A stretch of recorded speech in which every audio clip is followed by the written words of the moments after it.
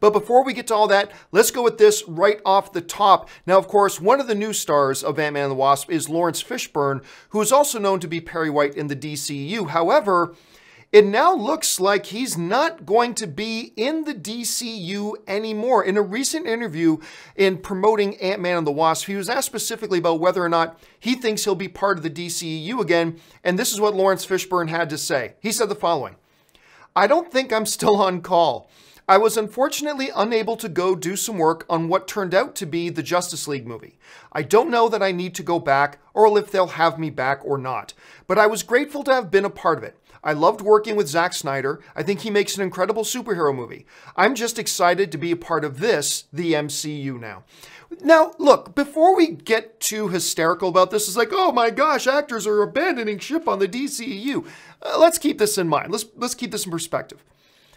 As great as Laurence Fishburne is, and I really liked his rendition of Perry White in the DCU very much, but let's be honest, it's not like his Perry White character was a key, pivotal, super important character in the DCEU that, oh my God, what's the DCEU gonna do without Laurence Fishburne as Perry White? I mean, they just never used the character all that much.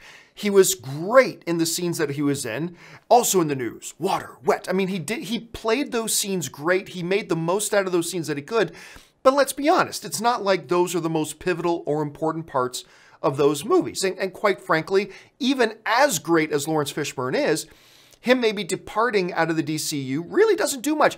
And the Perry White character is a character you very easily can recast. So, as much as I love Laurence Fishburne, and I thought he was really good in Ant-Man and the Wasp, and it's unfortunate that maybe he won't be Perry White anymore in the DCU, it's not like it's a big major thing. Like it's not like Henry Cavill walks from the DCU. That would be more significant because he's the more important character, right? So honestly, it's unfortunate if it turns out that he's not in the DCU anymore, but it's not like it's that big of a deal to the DCU because he was never playing that key of a character anyway. Anyway, that's just the way I see it. Okay, guys, with that out of the way,